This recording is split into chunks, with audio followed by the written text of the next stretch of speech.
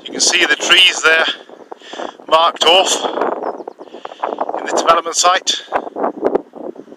The X is shown on them in this picturesque area to be bulldozed, concrete over for the A30, the 2-mile stretch here near Temple.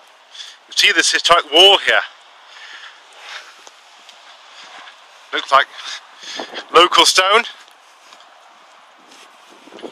And the road is at the end of this narrow lane.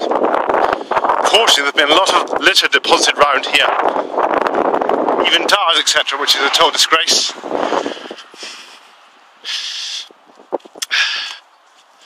You see, the workmen have been doing preparatory work to get in preparation for the cutting back here. The work will be started within the next few weeks, month or so apparently. It's been given the go-ahead, I think about 2 weeks ago. So, not much longer to see this scene. This is 3-lane stretch, and the single carriageway is just down there by Darcroft Garage, but this is actually 3-lane here.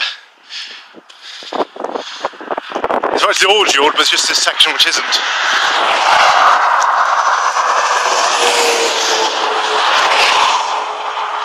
Going up to Exeter. Picnic area here to our left. It's been speeding traffic. One wonders where they're all rushing to. Obviously it was Saturday, so there's not many members of the general public working today. 2 Range Rovers there. Yeah, this wall goes up here. See the busy road here.